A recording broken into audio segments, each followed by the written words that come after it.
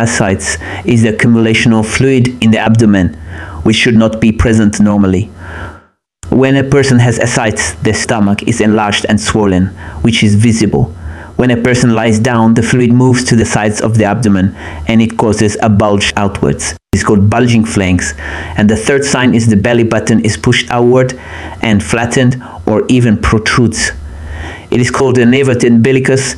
This sign is common in significant ascites. The most common cause of ascites is cirrhosis. If a person has fluid in the abdomen, there is an almost 84% probability it's due to cirrhosis.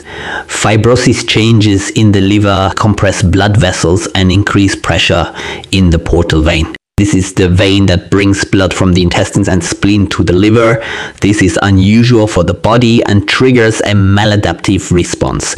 It releases substances that cause dilation of blood vessels in the splanchnic circulation. This vasodilation, combined with the increased pressure, causes fluid to leak from the capillaries into the peritoneal cavity. Also, the kidney starts to retain water and salt in the blood, which increases blood volume and further increases hydrostatic pressure within the vessels.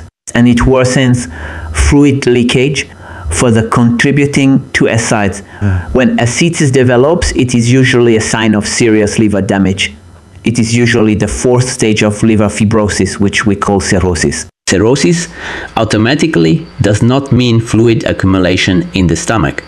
But if fluid accumulation happens due to the liver, it is almost always due to decompensated cirrhosis. Usually, it happens due to hepatitis like hepatitis B and C virus infections, alcoholic liver diseases, and other less common liver diseases.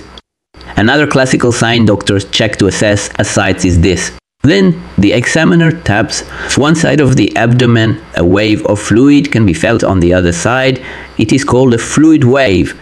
Also, other signs of cirrhosis are jaundice, yellowing of the skin, and the white parts of the eye. Small spider-like blood vessels are visible on the skin, especially on the chest and upper body. Easy bruising and bleeding due to decreased production of clotting factors by the liver.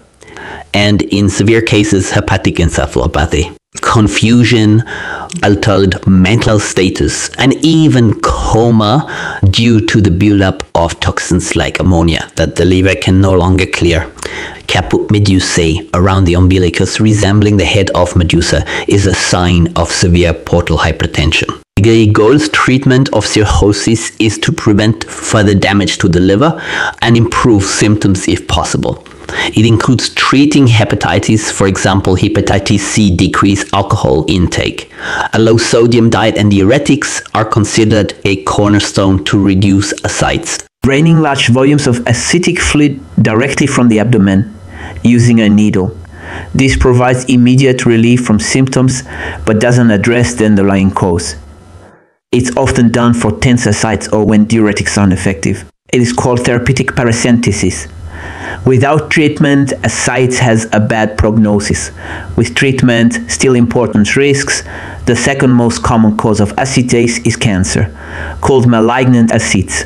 It is responsible for 10% of cases.